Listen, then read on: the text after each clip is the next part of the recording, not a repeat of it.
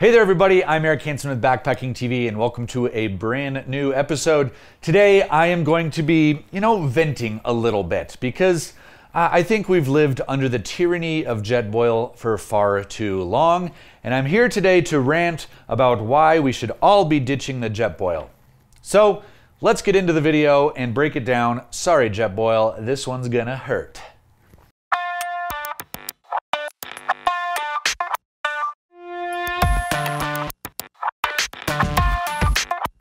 Okay, so to be fair, I've been using Jetboil for the last several years and was a little bit resistant to even bring it into my repertoire. And then when I did finally do so, I pretty much used the Jetboil fairly exclusively for literally like the last 2 or 3 years. But here's what I've kind of come away with, is that I've developed some bad backpacking habits because of my dependency on the Jetboil. It is, well, first of all, let's talk about why is the Jetboil popular.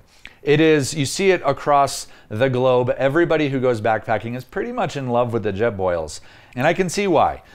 First off, the main thing is that they are very efficient stoves.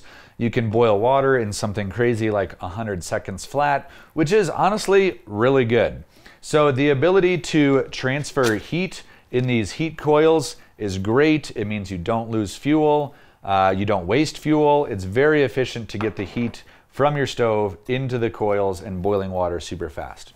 But so where's the problem? What am I talking about? Why am I even ranting about how we should all ditch Jetboils? Well, the fact is that because it's very easy and efficient, it pretty much means that all we do as backpackers is rely upon it for boiling water and eating dehydrated or freeze-dried meals. And as good as some of these are, it's not very good to just go meal after meal after meal with freeze-dried food. It's not good for your stomach. It can kind of wreak havoc on your gut, and it's expensive. So I really encourage backpackers to move away from the Jetboil because of the way that it kind of inhibits our creativity around backpacking. So I have, like I said, I've been using Jetboil for pretty consistently for like the last 2 or 3 years. And then this is kind of my recent thing. I have been on a Pocket Rocket kick. So this is the Pocket Rocket 2. It's super cheap. It's 45 bucks. I love how light it is. It weighs in at like 2 ounces. Fits in this nice, easy hard case container. And one of the things is that I can now be more diverse as a backpacker. So yes, if I'm just going by myself, I can just have my little pot that I cook on and just do some really quick water if I want to, no problem. But the real thing is that I feel like backpackers really don't do cooking like a lot. They pretty much just are boiling backpacker meals, and that's really it. So what I really like, here, let me set this guy up so it's actually stable here.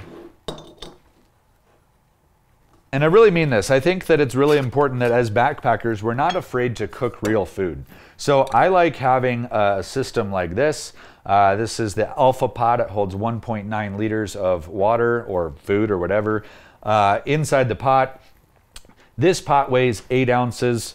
This stove weighs 2 ounces. This Jetboil weighs 13 ounces. So if we're just talking about pure weight savings, it is a good way to save a little bit of weight, but that's not really what I'm super concerned about. I'm mostly concerned about not just living off of freeze-dried food anymore.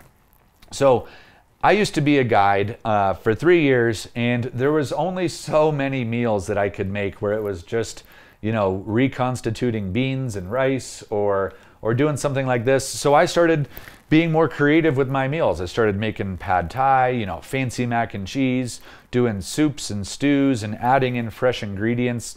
And I love being able to do that with a system like this. Whereas if you really try to cook in a Jetboil, it is most likely going to result in a super charred cake that you will be having a hard time cleaning off of the bottom because it's just so hot down there. It's really difficult to cook a real meal off the Jetboils.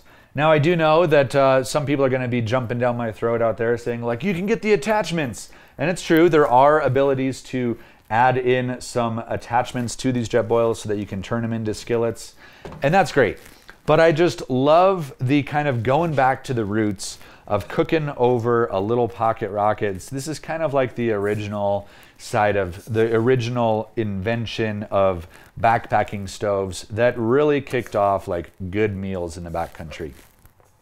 So I am just a big fan of being able to do that. Now you may be saying like, oh, well, this is bigger than this, and that's true. It could be bigger, but also you can really utilize a lot of your interior space. You know, you can add a mess kit and spoons. Sometimes what I like to do is store soft goods like extra clothing, maybe things like pillows or stuff like that. This is not wasted space. You can fill that. Sometimes I just fill it with meals or food or snacks, headlamps, lighters, whatever it might need to be, spare stuff that I'm bringing in my backpack already, so that I'm making the most of that space. So really, while I'm saying this, I do appreciate that Jetboil is a quality product, and I apologize for Jetboil. They didn't know that I was going to start bashing them. I do like them. I just think that you know, like any drug, you use it for too long, you become dependent upon it. There's a reason why it gets you hooked, but I've really been kind of just super excited about this lately. There's no affiliation with either of these companies. I'm not being paid. There's no reason why I'm promoting one or another. I noticed from my own behavior as a backpacker, and I just see the prevalence of the Jetboils out there. And I want people to know that you can create really creative meals in the backcountry, and it's really simple to do, even with a really cheap stove like this. This is a $45 stove. This is a little bit over $100. And I just like the simplicity of it. Okay, so the actual differences between the two stoves. Let's hook this baby up and we can show you here. Why do people even like the Jetboil? Well, they are efficient, they are easy to use, they are all an integrated system here. I've added a little bit of water to this pot. I do like that it interconnects like that, and I like that it has the own self-ignition. Another nice little feature is that it will show the heat. This will turn orange as that water gets hot. Yeah, just kind of a fun little, you know, little side bonus.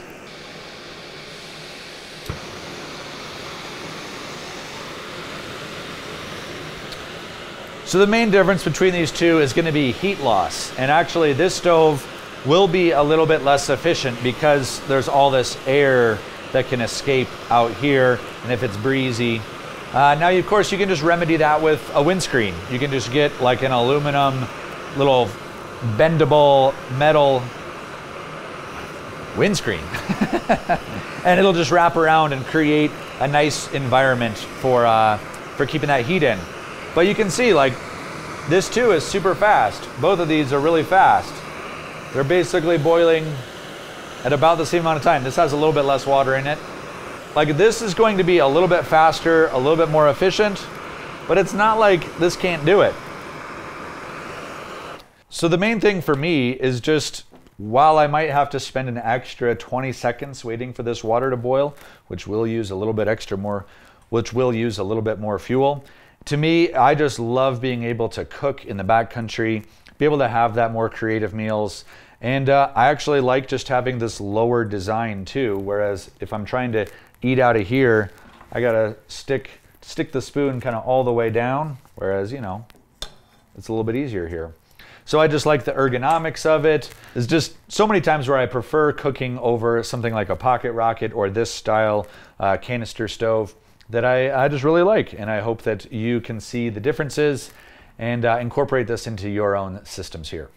So that's it. That's my rant. It's just a simple video. I just want you guys to have some creative freedom in your cooking, in your food as a backpacker. So what, am I totally wrong here? Am I totally off base? Well, hit me up in the comments below. I bet some people will have some thoughts. If you have thoughts, let me know.